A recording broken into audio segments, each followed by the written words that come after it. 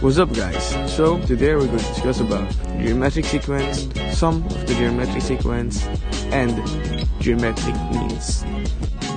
Geometric sequence. First, what is geometric sequence?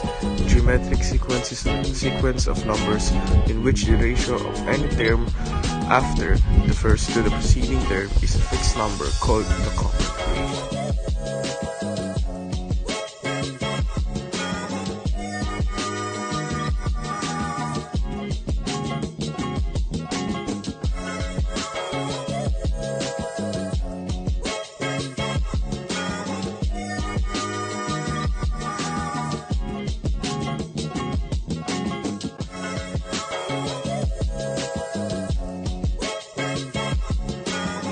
Sum of the geometric sequence.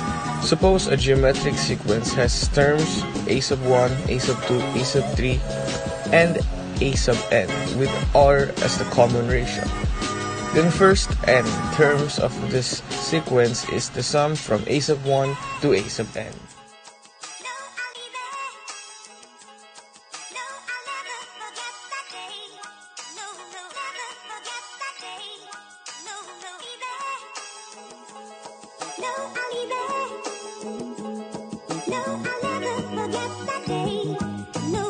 Geometric means. The set of numbers between two given numbers will form a geometric sequence, then the numbers are called geometric means. 3, 6, 12, 24, 48, 96, 192, and 384.